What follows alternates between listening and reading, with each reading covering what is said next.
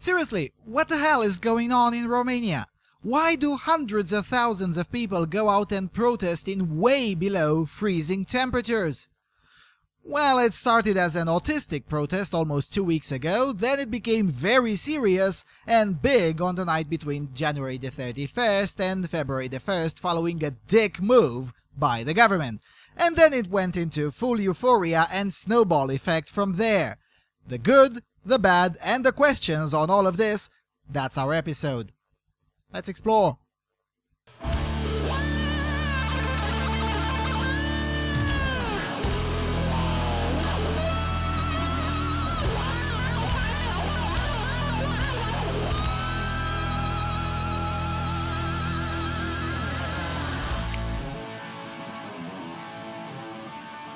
Hello everyone, and welcome to another installment of Freedom Alternative Research and Analysis. Alright, I did cover this extensively on the Romanian language channel and will continue to do so throughout this week should the need emerge. And of course this will be part of the regular podcast on Sunday night as well, but I was quite hesitant to cover this on the English language channel until the event met my policy for bringing Romanian politics here, namely to be relevant for the audience and or to have international implications.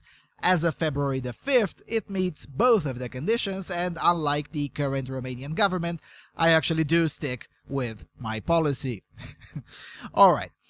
Now with that out of the way, we'll go through this the classical way, namely facts first, analysis second, speculation third, and personal opinions last. So, for the purposes of this video, we'll look at the following: background story, short history of the protests, including the initial reasons for them, the state of affairs now, and then, only then, segment 4, analysis, speculations, and finally segment 6, opinions. So, get ready, cause this is going to be a bit long. Alright. Segment 1, background story. You might remember that Romania made headlines back in December when the progressives all over the place were very excited of the possibility that this country would be led by a female Muslim prime minister. That idea floated around for a few days until the president rejected the nomination of Sevil Shaideh for security reasons. Her husband is a Syrian and worked with Hezbollah and within the Bashar al-Assad administration for years. The nomination of Sevil Shaideh came after the December the 11th elections, in which the Social Democratic Party got a bit over 45% of the votes and entered into a coalition with the Liberal Democrat Alliance, which got a bit over 5%. This coalition had thus the legitimacy to form the new government. The procedure here is that the president appoints the prime minister after consultations with the winning political party or the winning alliance. Now, the winning coalition wanted, and still wants, to impose Liviu Dragnea as prime minister, the president of the Social Democratic Party. The problem for him, though, is that under a 2001 law, he can't be a prime minister as he is a convicted felon for electoral fraud. As a result, the president had warned the coalition right from the get-go that he won't appoint Dragnea or anyone else with a definitive criminal conviction, especially if it is a corruption-related conviction. So, they tried the card with Sevil Shaideh, who is very loyal to Liviu Dragnea. When that failed, the winning coalition came up with Sorin Grindeanu, at the time the president of the County Council of Timiș. This proposal was accepted by the president, but there was always an understanding that the shots will be called for the most part by Liviu Dragnea. This wasn't to the liking of the president, mind you, but the president had no legal leg to stand on to refuse this proposal by the Social Democrats, so on January the 5th, 2017, the Grindeanu cabinet is sworn into office. Fast forward several days and we're on January the 18th, 2017, when a proposal for a governmental executive order is put on the table by the Minister of Justice in the new cabinet. In that form, which changed several times afterwards, as we'll see, the order was about collectively pardoning all inmates serving prison sentences shorter than 5 years, except those convicted of violent crimes and corruption-related crimes, such as bribery and constitution of a crime syndicate. Now, this is a legal term that encapsulates a lot of things that aren't a crime syndicate per se. Hence, some convicts under this particular article of the Criminal Code can get smaller than 5-year sentences. Now, the motivation for this presented by the Minister for Justice, Florin Iordache, was twofold: human rights, and economics. Now, both of these motives are related to the same cause: prison overcrowding. Now, here it should be said that prison overcrowding is an issue at least in part because of a law that says that for light punishments the convict should do the time in a penitentiary as close to his or her home as possible.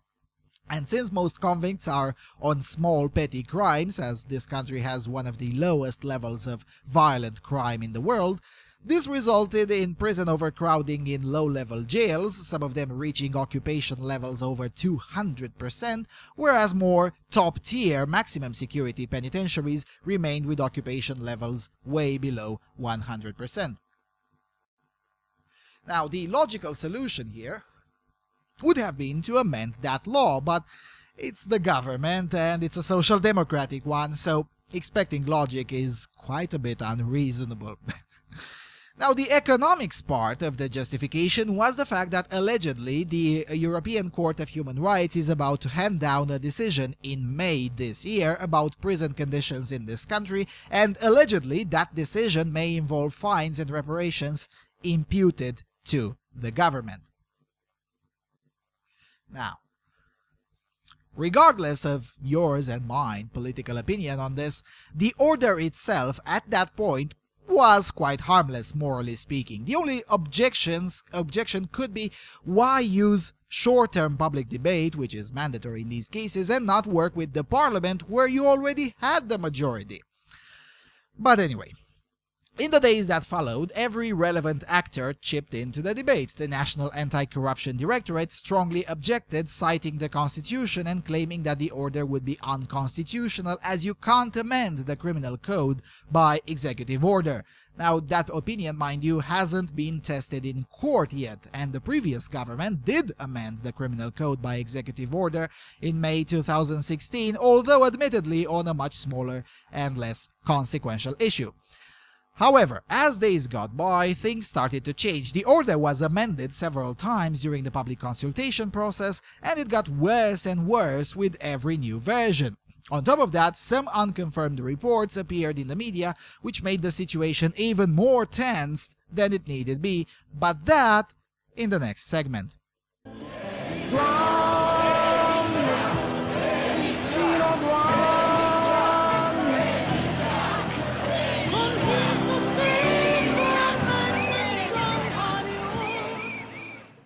Segment 2. History of the protests.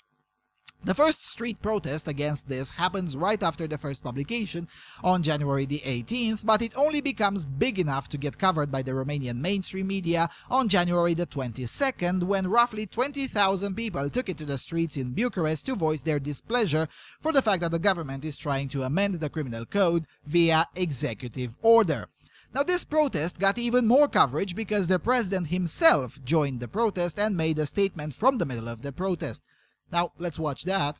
Este inadmisibil să se schimbe legislația și zeci, sute de politicieni certați cu legea să se găsească cu dosarele curate și să continue fără de legile. Românii, pe bună dreptate, sunt indignați. Alright, that statement is absolutely true today, but it wasn't entirely true at that moment. At that moment, the project on the table for the order did not include pardons for politicians who tend to commit corruption-related crimes and much less any other type of crimes. Nevertheless, thousands of people kept on protesting every day between January the 22nd and January the 29th, but the protests were mostly confined to the big cities, particularly university centers, namely Bucharest, Cluj-Napoca, Timișoara, and Iași. However, until January the 31st, the protests were small outside the capital city because the issue simply wasn't big enough. If the government had been smart, they would have tamed it even further and leave it at that, but the government was not smart. On the contrary, it was completely idiotic. Anyway, on January the 24th, the president triggers the legal procedure to call for a referendum on this issue, arguing that since the measure is so controversial, maybe it's better to be decided via a referendum rather than the parliament or in the government. Now, the protests, while all of this was happening, the protests continued, but still remained very small compared to what they were about to become several days later. Anyway, the whole paradigm changed and sorta convinced even skeptics like me when the government conducted a huge dig move on January the 31st, late in the night. Now, in this country, the president only leads the government meetings in exceptional situations, unlike France, where the president is always there. That's because of the semi-presidential system in place here, which is modeled after the French one. More on that in a future video where I'll explain in detail how the system is supposed to work. But anyway, during this period, the president did preside over a cabinet meeting in which he was reassured that the executive orders would be pushed through without further consultations. Let's watch that portion. Cunoașteți povestea că este un elefant în încăpere, dar nu se vede. Sunt doi elefanți, ordonanța de grațiere și ordonanța de modificare a codurilor penale.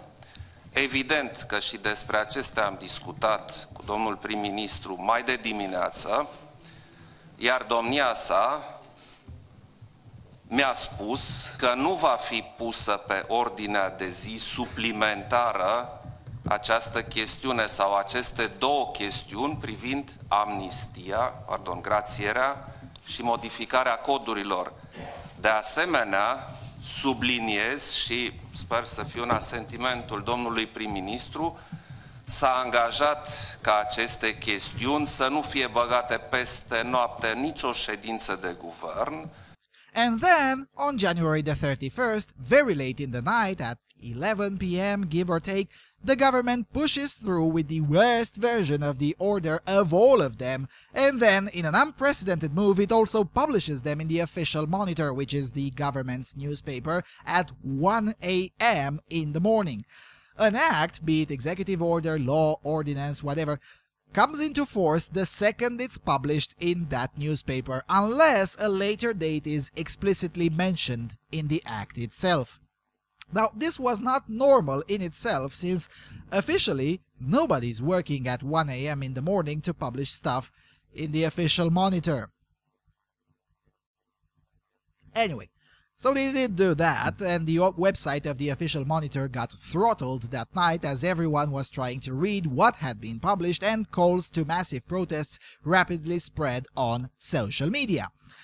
What eventually got published was significantly worse and suddenly gave legitimacy to most of the grievances expressed in previous days. The version that got into print included amendments to the articles in the Criminal Code dealing with abuse of power, misappropriation of funds, and other corruption-related crimes.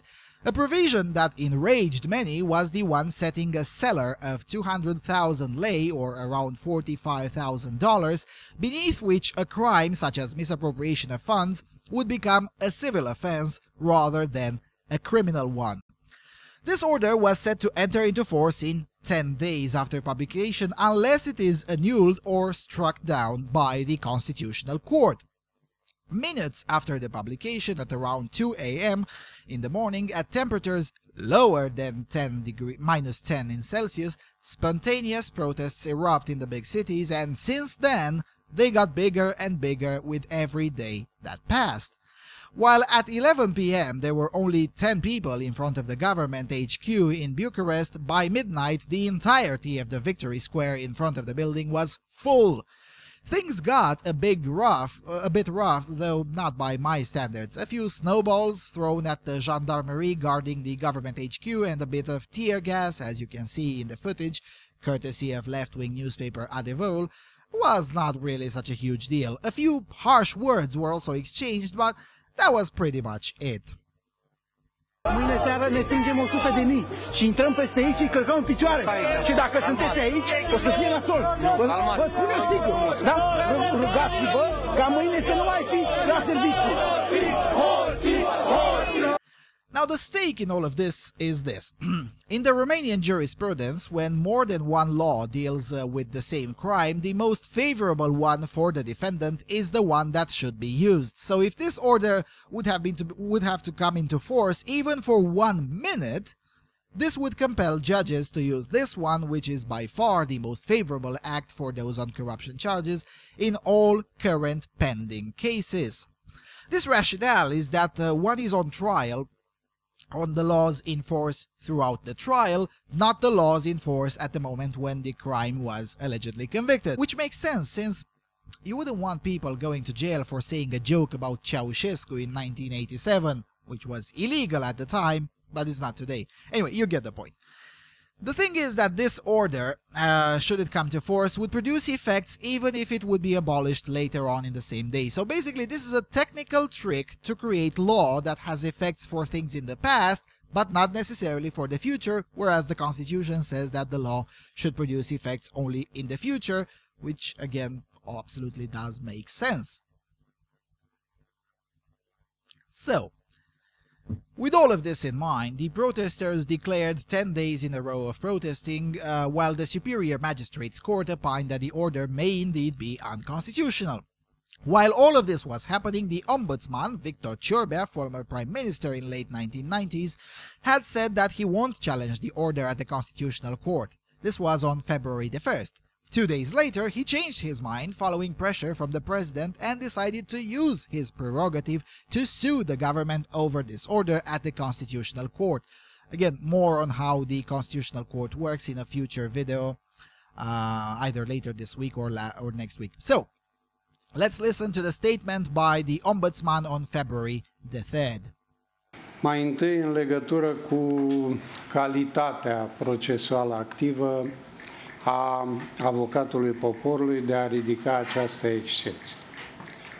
Sigur, regret că n-am fost în stare să rezist solicitărilor, presiunilor, rugăminților unora dintre dumneavoastră și miercuri dimineață v-am dat un răspuns înainte de a fi în posesia monitorului oficial și înainte de a fi verificat dacă există sau nu precedente în această materie. Oricum, îi mulțumesc domnului președinte pentru precizarea făcută în legătură cu existența acelui precedent.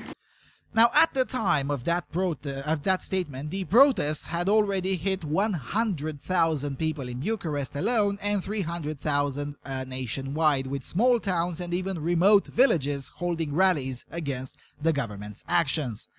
This state of affairs determined even members of the Social Democratic Party to turn against their own leaders. The Minister for Business, Florin Gianu, resigned from the government, and several other prominent members of the Social Democratic Party resigned from their positions, and some of them quit the political party altogether.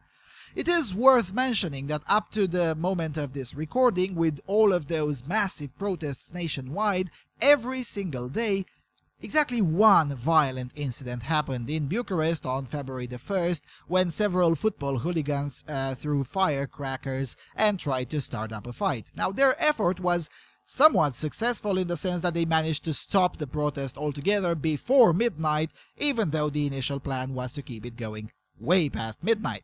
But other than that, all the protests so far have been peaceful, resembling in this regard with the Tea Party protests in the United States, vehement but peaceful and especially clean. The places where protesters walked through were left spotless, and the protesters went to great lengths to clean the place before leaving towards their homes. Alright, so, as you can see, the issue is quite complex and nowhere near as simple as the headlines implied. But wait, it gets even more complex than that.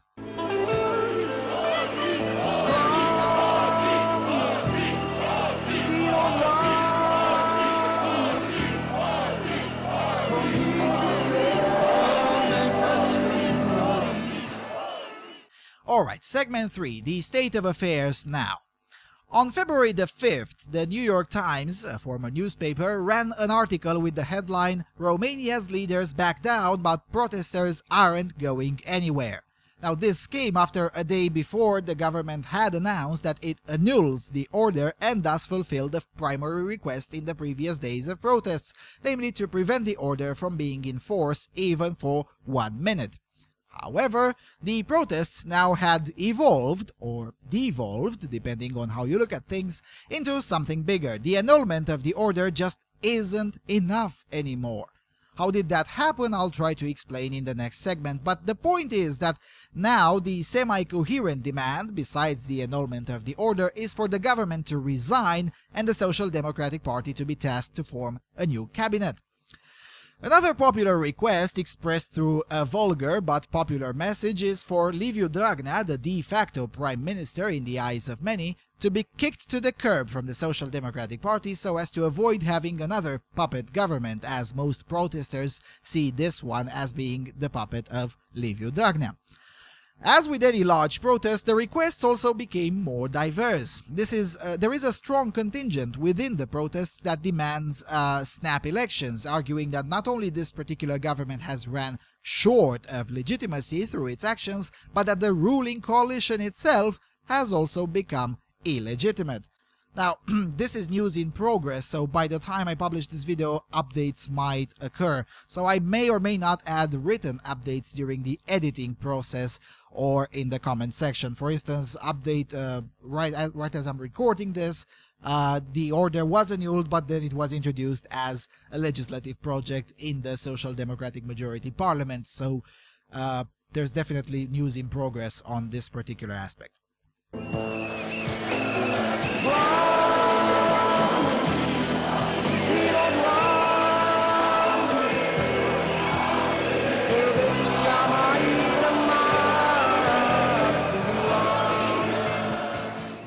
Alright, segment 4, analysis of the protests, and this is the segment where I piss off a lot of people, or maybe not. Now, as I showed you in the previous video with the Sunday mega protest here in Cluj, where close to 50,000 people showed up, by far the largest protest since the revolution and widely surpassing the one against ACTA, which at the time had been the largest in Europe against ACTA, the voices are pretty diverse. I've seen and heard everything there and captured most of it on tape, from militant conservatives to militant communists and everything imaginable and unimaginable in between. I've seen a praise Kek poster, for crying out loud. Now, this has obvious advantages, namely that it makes the opportunists' job harder in their attempt to seize the protest. With such a politically diverse pool of people, you'd better not try to push an agenda on them, cause it ain't gonna work. However, this also has serious disadvantages, namely that it favors the push of more extreme policies that are still within the confines of the initial purpose, namely to protect the current anti-corruption framework and prevent the government from undermining it. What I mean by more extreme is policies that aren't well thought out. So, for instance, the request for the current government to resign is definitely not an extreme request. Neither is the request for snap elections necessarily. But it is definitely not well thought out for several reasons. For starters, there is no wide systemic political crisis. The parliament is not hung, and having an act declared unconstitutional, should that happen, is not reason enough. All governments have a few acts struck down by the Supreme Court or the Constitutional Court during their tenure. This is true anywhere in the world, not just in Romania. Secondly, as impressive as these protests may be, they still do represent 4 to 7 times less than the total number of votes the Social Democrats got almost 2 months ago in the general elections. So there is no guarantee that snap elections won't yield a very similar score for the Social Democrats and their coalition partners. Thirdly, calling snap elections would create an actual political crisis in itself and bring serious instability. The exchange rate has already been going up in the previous week, and several big investments have been postponed already because of perceived political instability. And this is without any actual political instability. Now imagine what would creating legit instability would do to the economy. And finally, fourthly, There is no serious alternative right now, much to my sadness. The National Liberals are an absolute mess, and the Save Romanian Union, the USR, or the Hipsters Party, is cancer. And all the others are just too small to matter. So again, apply the Thomas Sowell test, especially the first two questions of the test. Compared to what and at what cost? Now, I was saying in the previous segment that the protests have evolved or devolved, depending on how you look at things, into something bigger, and that the annulment of the order just isn't enough anymore. Part of how did this happen, I just explained it. There was room for taking the protests to the next level in terms of demands. But now, for instance, they aren't worryingly radical. In fact, they're remarkably moderate, defying my fears that I was expressing a few days ago on Facebook. But, nevertheless, the risks are still there. The reason I'm saying this is because parts of this protest, though by no means the majority, but a significant minority for sure, is essentially an intra-leftist fight.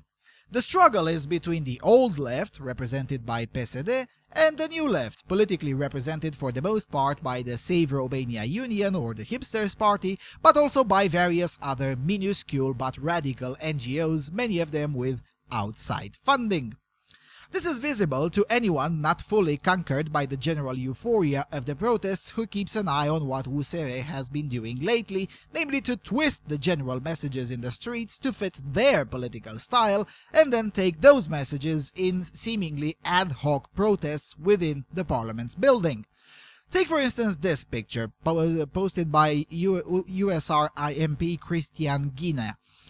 The lady with the red poster with white writing on it is a militant radical communist that makes the old Bolsheviks in the PSD blush in shame with her radicalism. The man behind her, Mihai Goțiu, is a militant eco-Marxist, and the lady in the lower right of the picture with the Romanian flag on her shoulder is a Bernie Sanders style of Bolshevik who last autumn still claimed to be fluent in Moldavian language, because in her opinion Moldavian is an actual language.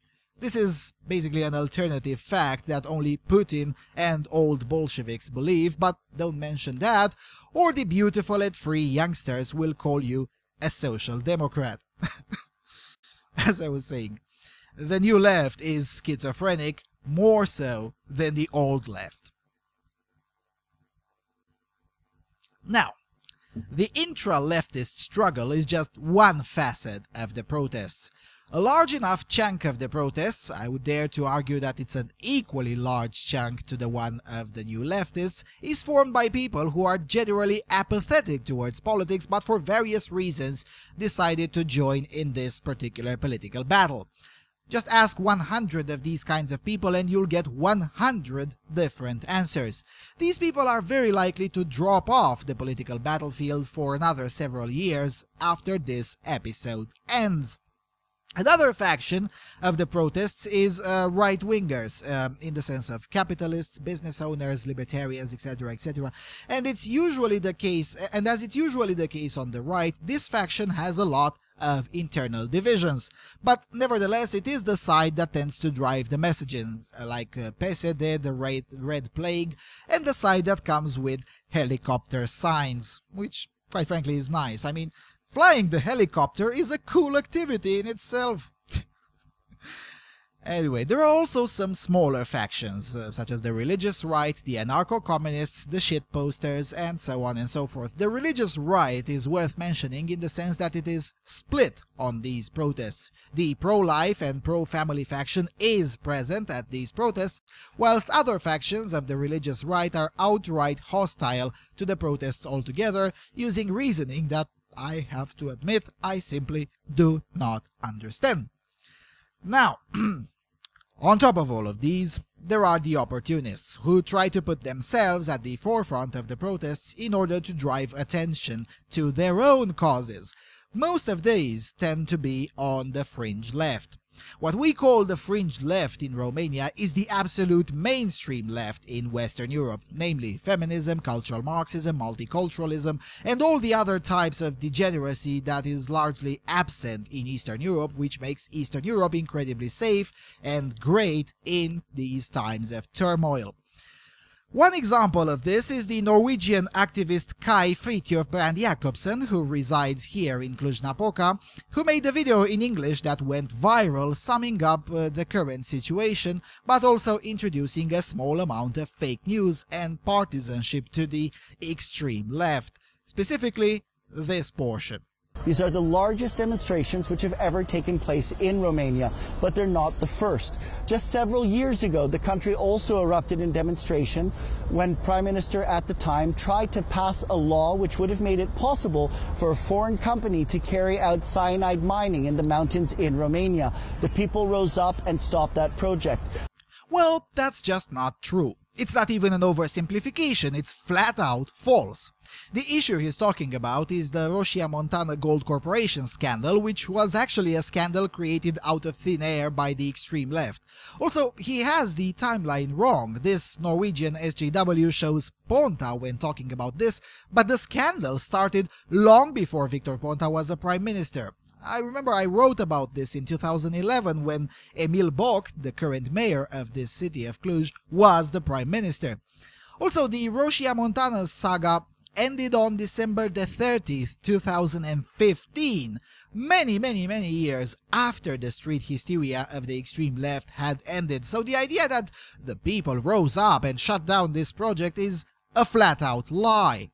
Unlike now, the only people interested in that scandal have been the extreme eco-Marxist left, not the people in general. And the termination of the project came years after those protests had ended, so crediting the protests for this is disingenuous at best, and quite frankly, fake news. Now, this Norwegian guy also tried in 2015 to set up a mass rally in support of opening our borders to refugees and the religion of pieces. Less than 50 people showed up, all of them known degenerates to all the normal people in this town. Completely unsurprising, this guy is the executive director of the Soros-funded NGO, the Department of Peace Operations. This guy is essentially an opportunist. He's using the protests to draw attention to his extreme causes, and his activity also harms the protests because the Social Democrats won on the platform of opposing Soros Gheorghiu's activities. His involvement provides undue legitimacy to the PSD's claims that these protests are instigated by Soros. They are not. But with cucks like this Norwegian guy inserting themselves into the discussion, the feeble minds who tend to vote for PSD suddenly have an example.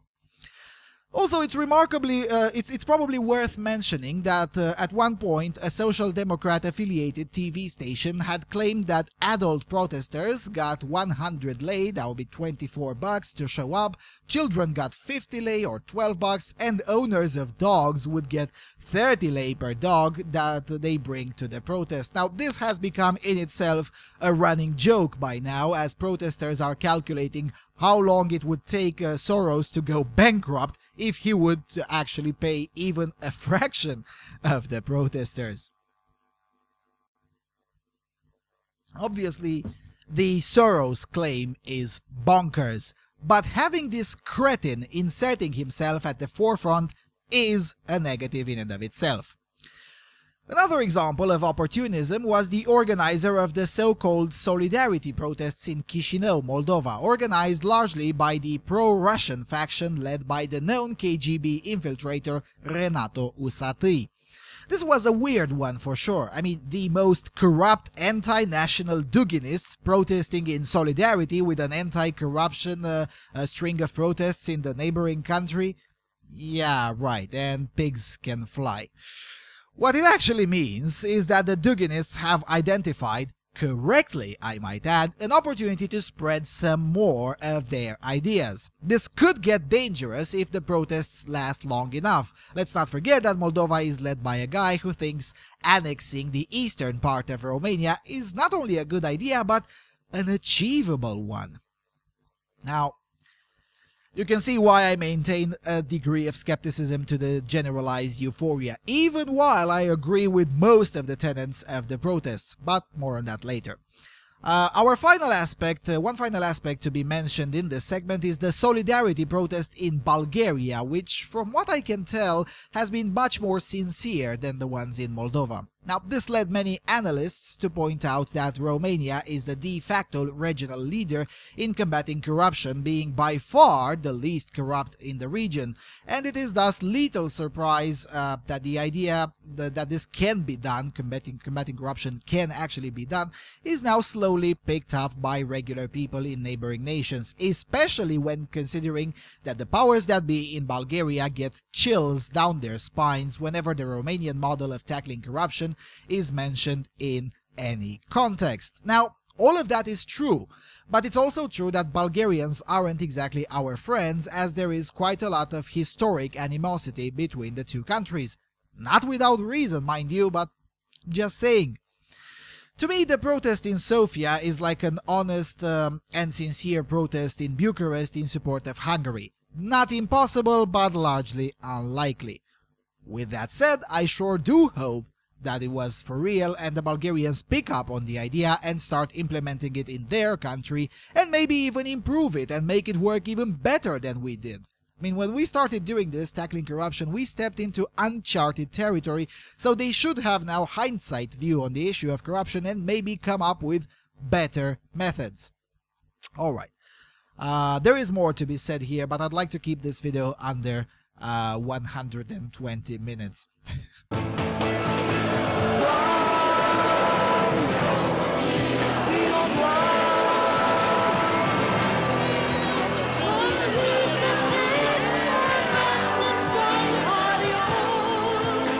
Alright, so segment 5, speculations. Now, I could spend an hour just discussing the speculations around these protests, so what I'll do is to limit myself to the biggest ones. The first one I mentioned in the previous segment, the protests are funded by Soros speculation. As I said, this originates from the halls of the Social Democratic Party, and it is a lingering talking point from the campaign trail. Now, it is true that there is a link between Soros and the USR, but that doesn't mean the current protests have anything to do with that. For starters, USR is still a small political party, and most of their members joined the protests a little bit later and not from the beginning. This speculation was amplified, as I was saying, by RTV, which is a Social Democratic affiliated TV station, which speculated not only that the protesters had been paid, but also forwarded exact amounts that they had allegedly gotten.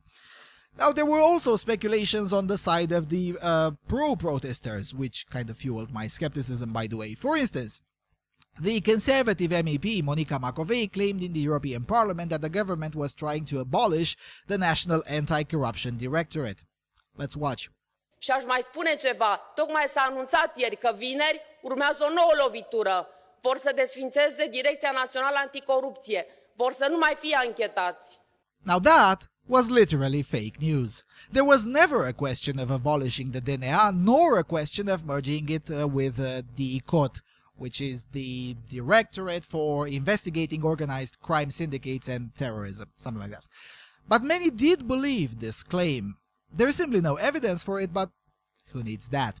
Just like many believed the claim that the government wants to pardon rapists and murderers. This was claimed in the streets before January the 31st and what I like to call the autistic period of the protests. Again, that was a lie. From the second this scandal started in January the 18th, it was never a question of freeing rapists or murderers. Now, since we're at the topic at the European Parliament, old left MEPs also peddled fake news in the European Parliament, like the Liberal Democrat Norica Nicolai. Listen to this. În paranteză, fie spus, spunea că în România drepturile omului sunt un lux. Da, domnule președinte, sunt un lux, pentru că această Curte Constituțională a consacrat faptul că se fac abuzuri cu privire la dreptul de apărare, la faptul că sunt interceptări fără mandat de la judecător, că abuzul în serviciu este o incriminare prea largă, că dreptul cetățeanului la garanțiile procesuale nu este respectat. What she's referring to is a set of rulings by the Constitutional Court regarding the extent of powers granted to the National Anti-Corruption Directorate. The problem with what she's saying is that those rulings went exactly the opposite way from what she's saying. No, the Constitutional Court did not enshrine abuses into the practices of the DNA. Quite the opposite. The Constitutional Court curtailed the powers of the DNA and of the intelligence community in investing criminal cases pertaining to corruption, which, quite frankly, was largely a good thing. I mean, too much power in the hands of one agency is problematic, regardless of the topic in question, be it anti-corruption, the environment, or any other topic, really. Another speculation severely peddled by the TV stations affiliated with PSD is that the current protests are a movement of people they dubbed as Iohannis, i.e. supporters of President Iohannis, who want to bring back the previous Cioloș cabinet. Now, this is an example of scientific lying, namely 20% truth, 30% spin, and 50% outright lie.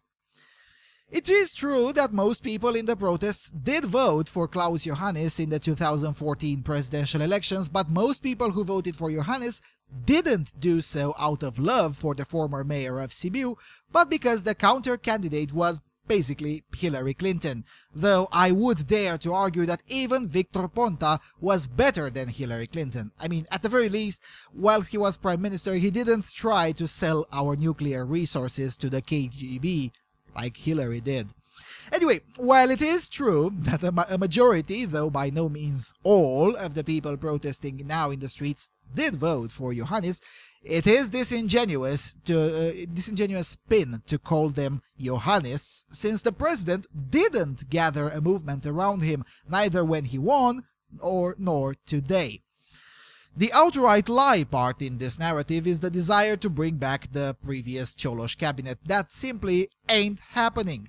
Even the radicals who want snap elections aren't into Cioloș that much. It is simply a lie to paint the protesters as being about that.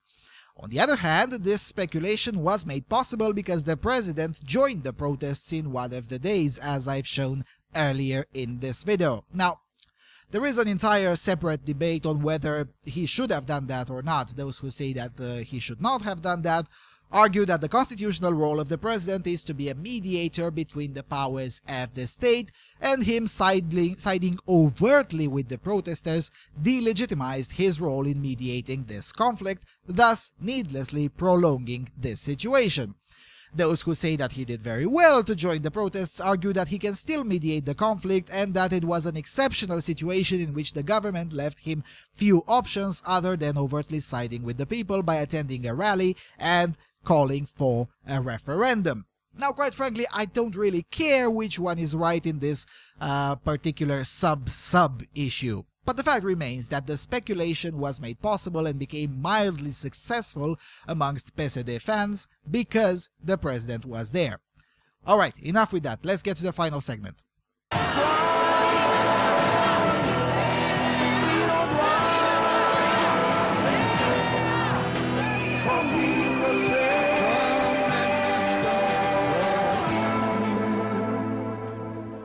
So, segment 6, opinions. Alright, let's keep this short. So far, I laid out as many facts as possible and kept my personal opinions to an absolute minimum, not because I don't have opinions of my own, but because I presume that most people who will end up watching this don't know all the details, since you all asked for coverage, well, this is it.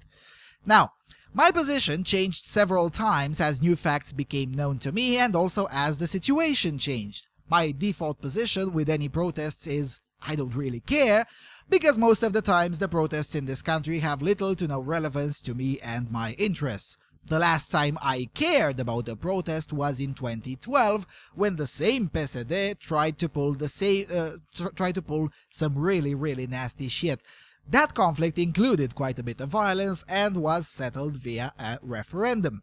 In this particular case, my initial view of the protests, as can be seen in my Romanian language podcasts of January the 22nd and January the 29th, was one of mixture between don't really care and a bit of disdain. The reason was very simple. The claims weren't matching reality, and the protests also looked more like autistic screeching than anything else.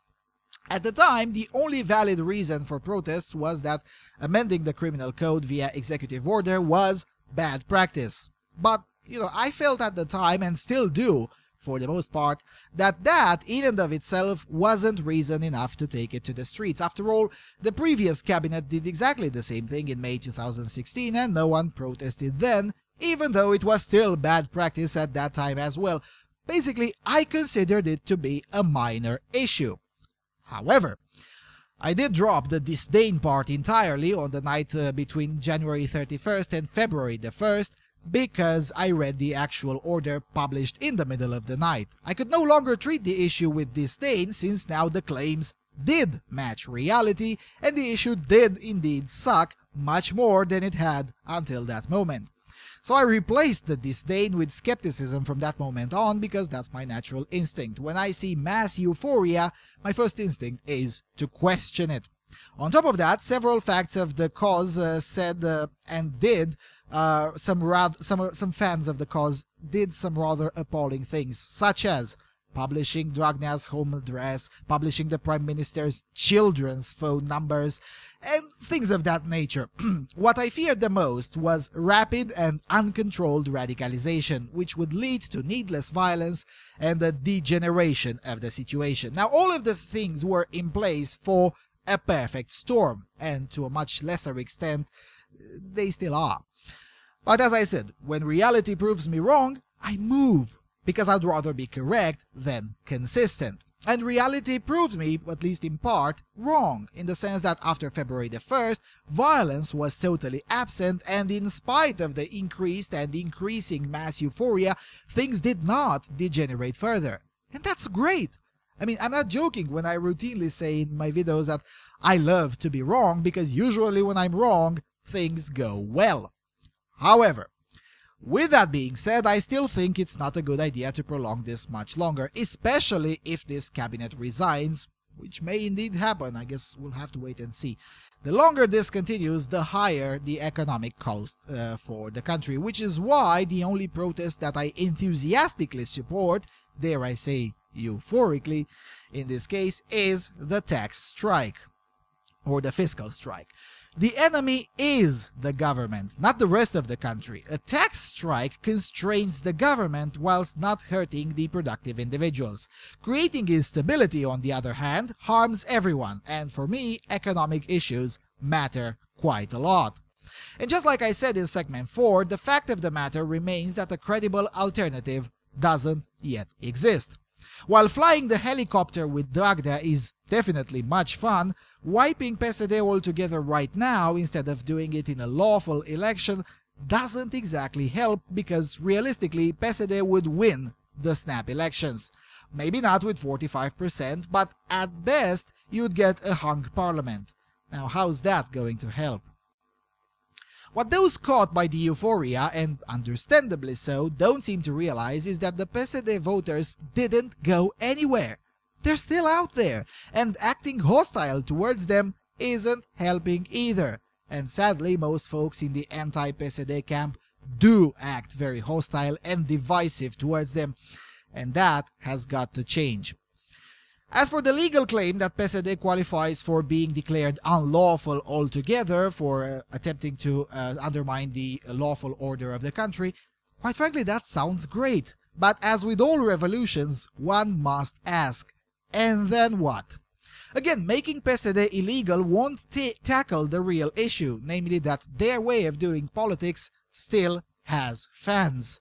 Nevertheless, if that works, it would still be fun to watch. I mean, I have to admit that. Emotionally speaking, it just sounds great. Considering how much I loathe this political party, severely disrupting their operations as they'd be forced to reorganize if they're declared illegal would be delightful to watch in and of itself. However, over the medium run, the way I see it, we'd better get to work in the next 4 years in agitprop for hearts and minds on the ground, as I've been doing for close to 2 years now. That will ensure the end of PSD style of politics. It's hard, and ostensibly not fun, or at least nowhere near as fun as the fuck Dragnea memes. It also takes longer, but that's how lasting change is done. Anyway, I guess we'll have to live and see. At least I had several good laughs with these protests so far. I mean, some of the memes and signs were absolutely hilarious. But over the long run, this is not sustainable. It's not sustainable for PSD to continue to refuse to reform itself, and it's not sustainable for the rest of the parties to keep relying on the large segment of voters who outright refuse PSD and tend to vote tend to behave themselves on election day as I'm going to vote for anyone but PSD when elections are due. So these things are not sustainable. The Social Democrats must reform themselves, or otherwise, either sooner or later, they will be wiped. They will have the exact same fate as the PNCCD, if anyone remembers that. I'll leave some links in English in the low bar for that reference. And with all of that being said, thank you all for watching. I hope this puts things more into context for some of you. Thank you all for your constant and generous support, and I'll see you around on Freedom Alternative.